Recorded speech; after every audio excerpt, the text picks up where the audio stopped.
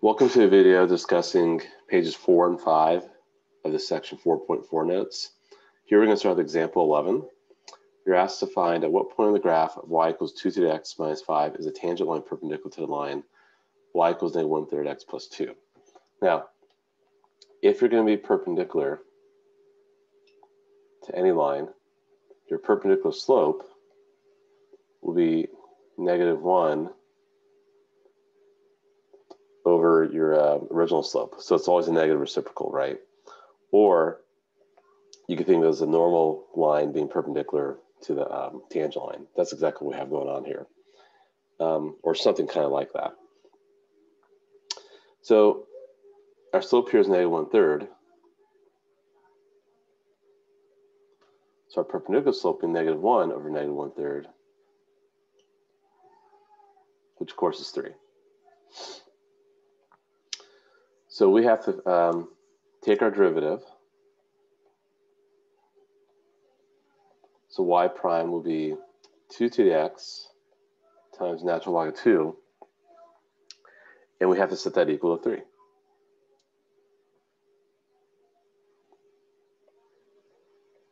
Because remember, the derivative is going to be the slope of the tangent line, but we have to be perpendicular to this, right? We want a tangent line perpendicular to that, so we had to go with the slope of 3. So 2 to the x equals 3 over natural log of 2. Now solve for x, you're going to convert that to a log, so it'll be log base 2 of 3 over natural log of 2. So hopefully you're comfortable with all the log stuff here. And then you can actually use a calculator to kind of work out the rest of that. Oh, my cell stopped working again. I don't know why that's happening. So that'll be roughly 2.113. Now, what I probably suggest that you do, because you'll actually need to be more precise on the free response on the AP exam, because we do have to find the y coordinate as well. We're actually going to store this in our calculator. I'll show you how you can do that if you don't remember or never done that before. So we go to our calculator, which I have right here.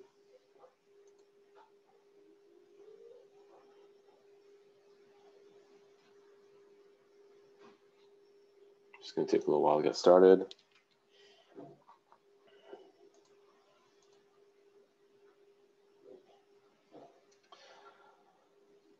Okay.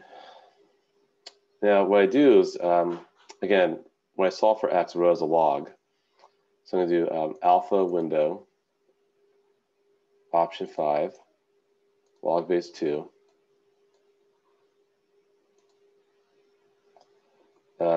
3 over natural log of 2.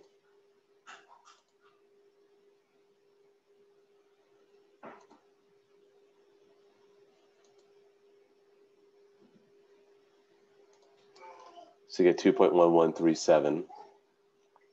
Now I'm going to store that. So hit store, which is right here. Hit alpha, hit any letter you like. You can see the letters are like the top right corner of each of the buttons. So alpha math is like where A is located. So I have that. Then I'm going to plug that into the original function. So I'm going to do 2 raised to the alpha A and minus 5. That way I get a more accurate y coordinate, which is negative 0.672. So on the AP exam, they want you to usually round to 3 decimal places, or you cut off up to 3 decimal places. So I'll do 2.114. That was technically what I had when I round up, and 0.672. But if you did this, if you did 2.113 and 0.671, they would accept that also. Now, if you didn't, if you weren't terribly accurate, if you did just typed in 2.113 into the exponent here, so if I did 2 raised to the 2.113 minus 5, notice we got a slightly different answer there. Sorry, that was negative, by the way, for the y coordinate. But notice I didn't get 0.672, I got 0.674.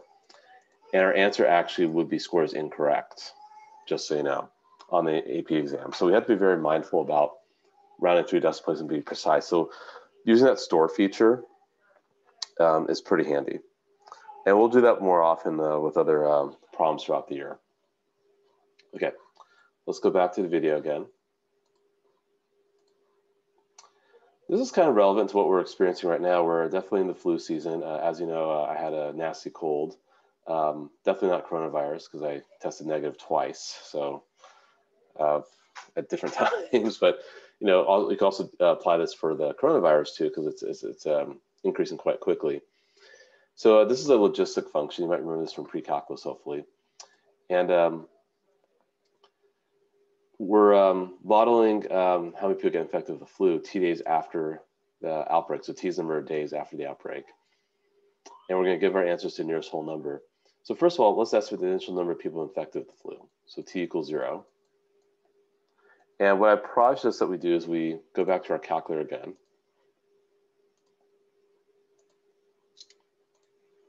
And let me put the original function in, which is 400. So I could actually do it as a fraction, alpha y equals, select that option there, so 400 over 1 plus e, 1 plus e, and 6 minus x, 6 minus x.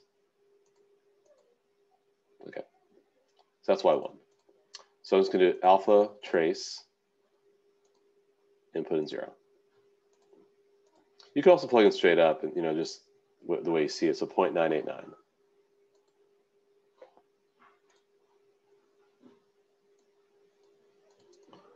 But we want to round the nearest whole number, so we'll say one person is affected on the first day, or initially have one person affected. And that person will obviously infect more people. So we're going to find P of 1, P of 3, and P of 6. And you're going to see it's going to increase quite quickly.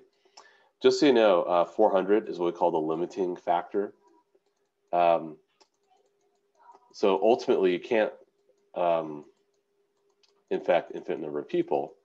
It's a very limited amount because you can only affect all the people at the school. And so if you let T be a really big number, ultimately 400 people will be infected, right? I mean, that's just, so logistic functions kind of look like this. Graphically, they look exponential in nature, and then they kind of level off afterwards. So if you were to graph this in Desmos, you'd see the graph kind of look like this over here. But anyway, let's figure out how many people are infected after day 1, day 3, and day 6. You're going to see it's going to be pretty significant after the days pass. So I'll just hit second equals, just to repeat that. Change that to a 1. Let me clear my screen. So about 3 people are infected after 1 day. So, that one person probably got in touch with 2 people, so 2 more people got infected, right? And this is a running total, just so you know. This is a running total. It's not new people infected. That would be actually a derivative, which we're going to do in just a second. This is more just how many people are infected after a certain number of days. So after 3 days, so say on Monday, some kid comes to school sick, and then on Tuesday, 3 people are sick, and then by Thursday, so 3 days after he showed up to school, 19 people are sick. And say we don't really catch this, so we have Friday passes, and then the weekend, so 6 days after the outbreak, or it's a boarding school, I guess, so you're not going anywhere, everyone's there. Didn't think of that. So you got half the school sick in 6 days. That's crazy. This is why we have to contain viruses very well. Keep your distance, wear a mask, wash your hands, all that good stuff, right? So anyway, we had 3 people infected here. We had 19 people infected here. We had half the school infected after 6 days. Now, what I'm really kind of curious to know is how fast it's spreading. And that's really relevant. Now that you guys have learned some calculus, you guys understand derivatives, we can actually apply this to actually what's happening in our world today with coronavirus. Yes, we want to know how many people are infected. We want to know how fast it's moving. And so we would actually apply calculus principles to the rate of infection. So how fast is the flu spreading after 3 days? Well, here I have to do a derivative. So P prime of T. I'll have to do a quotient rule here.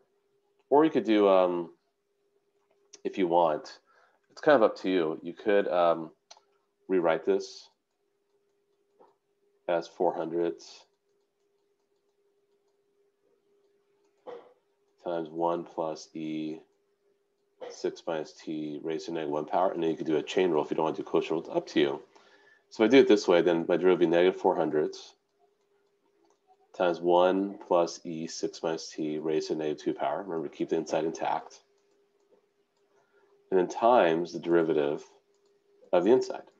1 plus E 6 minus T derivative. Okay. So P prime of T will be negative 400. And I'll put this back at the bottom. 1 plus E 6 minus T squared. Because remember, it's negative raised to negative 2, so it's squared. And then derivative of that's going to be 0 plus, you keep it as is, E 6 minus T, then times derivative of the exponent, which is negative 1. Cool. So you get 400, because the negatives will cancel, times E 6 minus T over 1 plus E 6 minus T squared. Now I could plug in 3 and 6 to see how fast the flu is spreading after 3 days and after 6 days. And remember, graphically, the logistic function kind of looks like this. You can also go in Desmos. You're going to see a very probably fast increase at day 3, and then it's going to kind of slow down at day 6 because you've infected so many people. At least that's what I expect, but I could be wrong. So let's work this out. So go back to our calculator. Now, the nice thing is that we do have y2 as the derivative of y1 at x equals x. But just to make sure I found the derivative correctly, let me go ahead and clear this. Let me clear my screen because it's a little messy right now. Let me type in my derivative I found by hand, just make sure I did that correctly. So 400 times E raised to the 6 minus x over, so that's 1 plus E 6 minus x squared. Yeah. I'm going to turn off y1. y1 is off now. Let's go to graph. We'll graph in the standard window. There's the first one. And I don't see a second, so that's a good sign. So see, I'm on y2 right now. And if I hit the down key, I'm on y3. So I definitely did it correctly. Now, to actually evaluate the derivative, hit alpha trace y2, plug in 3. So that's what we got for the derivative. You can also plug in the y3 also, because I know I did that correctly, but why not just plug in y2, because that's the actual derivative function of the calculator. And let's plug in 6. Okay, so actually it was increasing quickly on day 6, so I was wrong. So, so what this means, so we had about 18 and 100. So P prime of 3 was 18, and P prime of 6 was 100. So what this means is that 18 people per day are getting infected on day 3. So we're starting to see a very sharp increase, where on day 6, 100 people per day are getting infected. So you can see why it's tremendously important to contain viruses. Now, this is just a boarding school, right?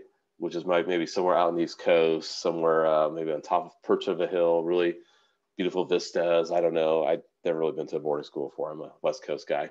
But you can imagine with the coronavirus, right? Like how contagious it is, and why we've limited, big gatherings. We haven't had, we've had sporting events, but we haven't had people attend sporting events, right?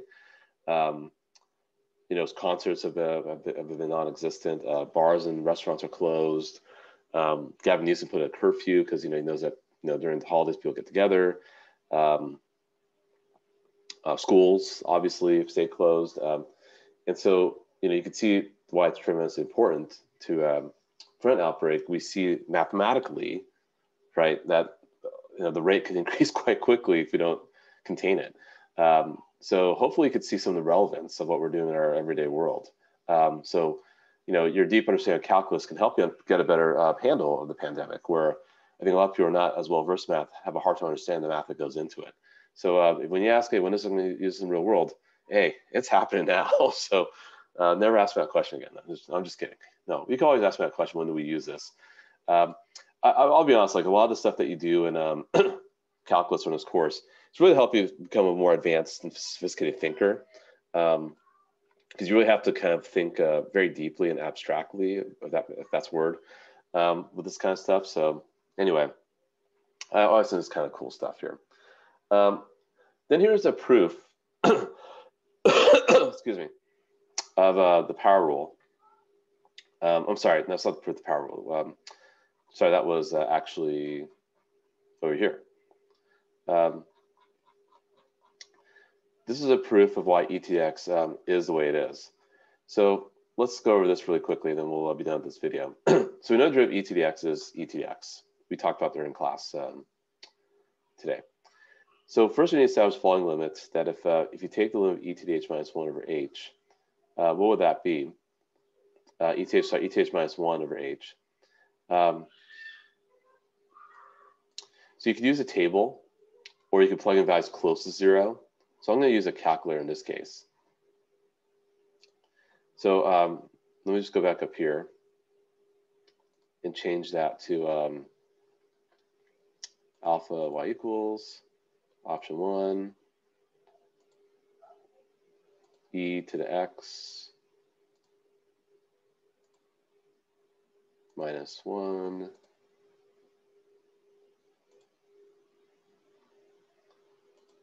over x, clear. And if I plug in something close to 0, so I go alpha trace, let's say I plug in like 0.001, or if I plug in, say, like negative 0.001,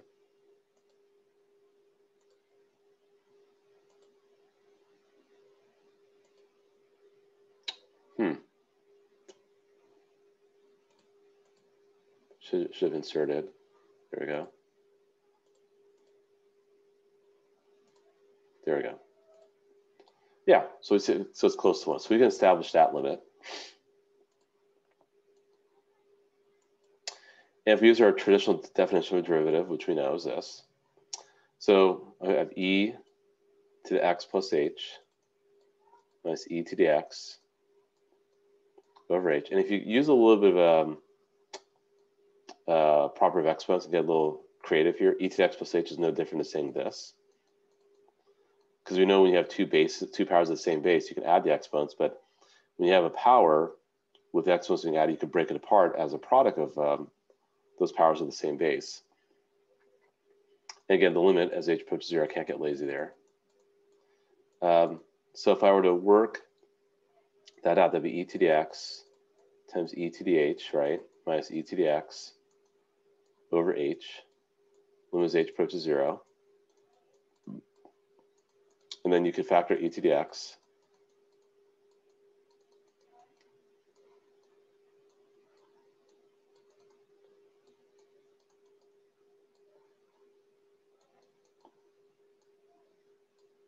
That's an h, by the way. It looks like a b. The limit as h approaches 0. And now what you can do is you can pull the e to the x off to the side here, because now you're just focused on the h part. And we know that's just 1. So c to the x. So c to the x. So that's why that works the way it does. Okay, so that ends the video.